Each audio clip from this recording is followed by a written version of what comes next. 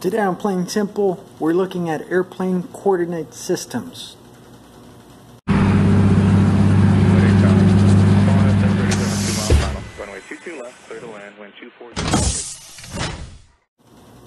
Airplanes are three-dimensional machines. And as such, you need a way of measuring, locating components. Structures, components, cabinets, you name it. And you need to specify their location in the aircraft. When somebody tells you go and find this battery pack, it's located below left window number 3, etc., etc. It can get complicated to give a description of where things are located, especially when you're looking at a drawing, an engineering drawing that is a limited section, a limited view of a section of an airplane that you may not necessarily be able to understand what it is you're looking at. So there's a certain coordinate system to identify locations in the aircraft in a 3D space. There's 3 ways of locating 3 dimensions. There's 3 directions that are forward and aft, side to side, and up and down. Forward and aft direction is called fuselage stations. Fuselage stations. What those stations are, it is a number of inches. It is literally a distance from a reference point, a point of reference, called a reference datum. Let's say if this is your reference datum, a reference point, this particular aircraft, the position of that reference point is arbitrary. It's assigned, it's defined by the engineers, by the designers, but it's irrelevant where in the airplane you want to locate it. It doesn't even have to be in the aircraft. In this particular airplane, the reference datum is 144 inches ahead of the nose of the airplane. So that reference point is doesn't even fall in the aircraft. The farthest forward point of the aircraft is at fuselage station 144. That means that the airplane starts at fuselage station that is 144 inches away from the reference datum, that point of reference. Beyond that, the farther back you move in the aircraft, you can see those numbers increasing. That is literally a distance in inches away from your point of reference. So when you see when you see a component that's located on fuselage station 381, now you know where in the airplane that's located. If it's 679, 699, etc., you know how far back in the airplane you're going. That is fuselage stations, different stations that have a number which is equivalent, or it's exactly their distance away from the reference point. That will define a forward and aft location in the airplane. That fuselage station is where in the airplane it is located forward and aft. Now there is also left and right. Left and right is called, I know, great artistic skills.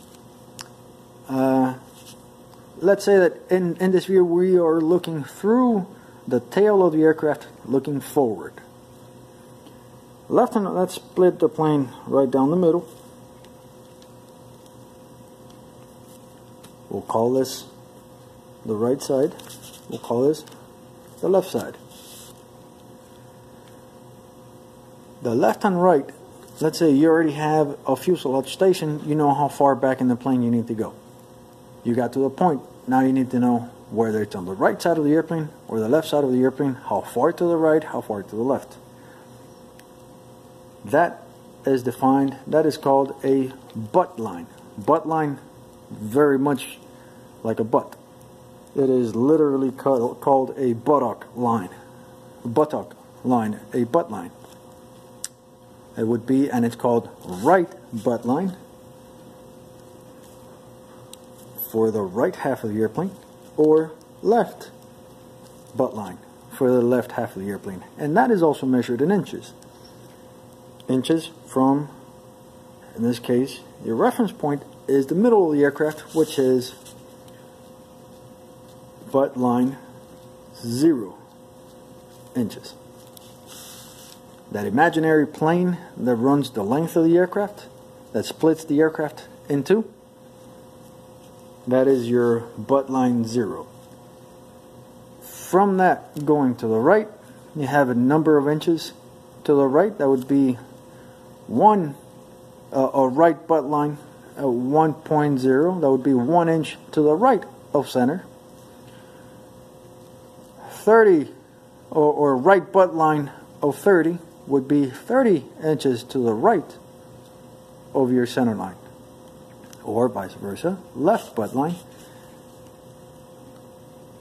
a 30-inch left butt line, that means you are 30 inches to the left of center.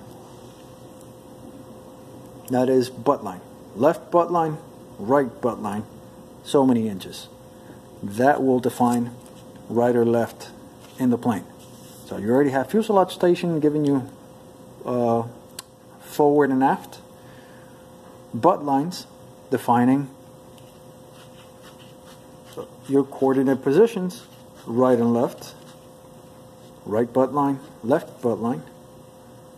Now there's also up and down. That's the third dimension, third position that is missing. That up and down is defined as waterline. Waterline, very much referring to old ship times, where the water, the farther the ship sank, the waterline came up higher. Now picture the plane being the ship, and that waterline is coming up from the floor. That waterline will define the height in the aircraft, the vertical position in the aircraft. Now, the origin of that waterline does not necessarily have to be the floor. It could be, again, an arbitrary line as long as it's defined where you're starting to measure from. You can place that line wherever, even outside, away from the aircraft, just like the reference datum for the fuselage stations. Sometimes some aircraft have that waterline reference 0 in the main landing gear axle. Some start from the floor on an empty weight. Some start from the axle with a plane up on jacks and no weight on wheels. Some start from the aircraft cabin floor. It's irrelevant where you start from, as long as you're defining what your starting position is, and then you measure from there. For example, as a matter of fact, let's go back to this picture where we have water line. This here, that is giving you exactly water line 97.50. That's 97.5 inches above your water line of 0. For example, here, window center line, these points here. Window center line is at water line 109 1/4, 109.25. That is also in inches. So the center line of the windows are located 109 inches above a reference plane. So right here you have coordinate systems where the location of the center for each one of the windows. Waterline 109.25, fuselage station 405.45 for this one, and you can see what this one is, and so on and so forth. That is locating height and forward and aft position of each one of those windows. So that's what waterline is. Picture the waterline coming up. You're not literally, obviously, you're not literally flooding the plane. That is just a measure. That's the name given to that vertical plane that locates things in the aircraft in the vertical direction. So now that completes the 3 dimensions. You have forward and aft direction is fuselage station. And these are all measured in inches. fuselage station starts from a reference datum, and it gives you a forward and aft location in the aircraft. You have butt line splitting the aircraft in half down the middle, being defined as a number of inches to the right of center, number of inches to the left of center, being right butt line, left butt line. And then you have the water line, which is defined as the plane, a number of inches above your reference datum for your vertical position. That's water line, butt line, and fuselage stations. That's your three dimensions or directions in the coordinate system. There is also another useful measure, which is, again, we're looking at the fuselage of the airplane. This would be your cabin floor. There's another dimension. Here's the center of the aircraft. This is butt line 0. This is your center of the aircraft. There's another useful dimension, which is radial in direction. It's a radial direction, which is represented by that locates as reference stringers. Sorry, I blanked out for a second. There's stringers that go from bulkhead to bulkhead, from rib to rib, and these stringers are numbered in a radial direction from the center of the fuselage going all the way around. And again, starting from a reference position of butt line 0, you have stringers going left and stringers going right, and they are labeled stringer 1 right, stringer 2 right, 3 right, 4 right, etc., defining that these are in the right side of the aircraft. And starting from the top of 0, you have 1, 2, 3, 4, 5, etc., etc., etc., and the same thing on the left. You would have stringer 1 left, 2 left, 3 left, 4 left, etc., going all the way around till you get to the bottom of the aircraft, where you stop counting, because your numbers would meet up again. So you start from 0 and start counting 1, 2, 3, 4, 5, all the way till you get to the center, bottom of the aircraft. Here's a picture of what I'm talking about. This is a see-through, a cutaway view of the fuselage in the aircraft. And starting from your center line, which would be here, this is your center line. This is your butt line 0. Butt line 0. And you would have stringers going from bulkhead to bulkhead, spanning the length of the aircraft, to the left and to the right. And that is mapped out like this, starting from stringer 0. This would be your center line here. Starting to the right, you have stringer 1 right, stringer 2 right, 3 right, 4 right, etc., all the way. Well, in this case, this here is stopping at the floor. It's not continuing all the way down. In this section, they're stopping the stringers at the floor, at the cabin floor here. So this sheet, this map that you're looking at, is from 0 going, stringers going all the way across until you get to the floor. In other words, if you were to, not here, this is that same map starting from stringer 0 to 18 left. If you curved this to match the fuselage in the aircraft,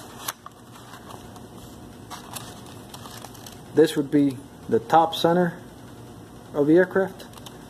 This would be the floor. Here's your windows. These stringers here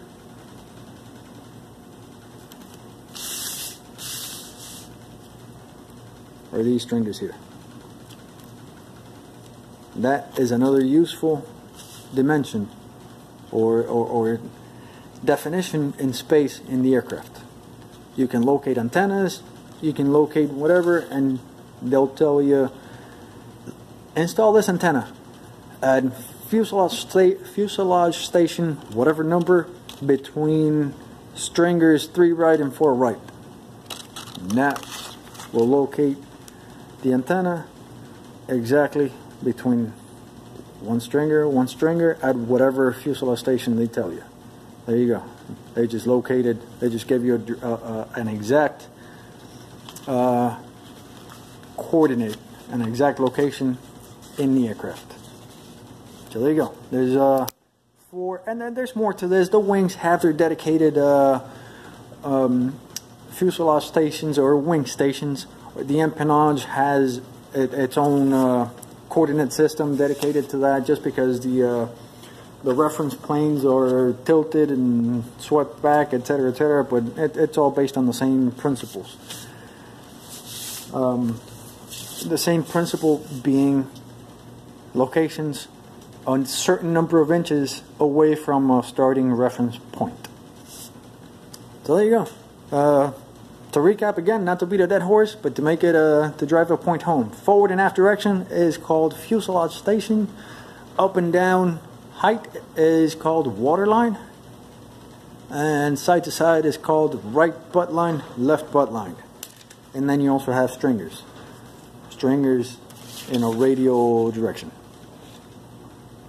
I hope that's easy enough to understand. Like always, thank you for watching. I hope you find it interesting. I hope it helps somebody. And yeah, this has been Plain Simple, and see you next time.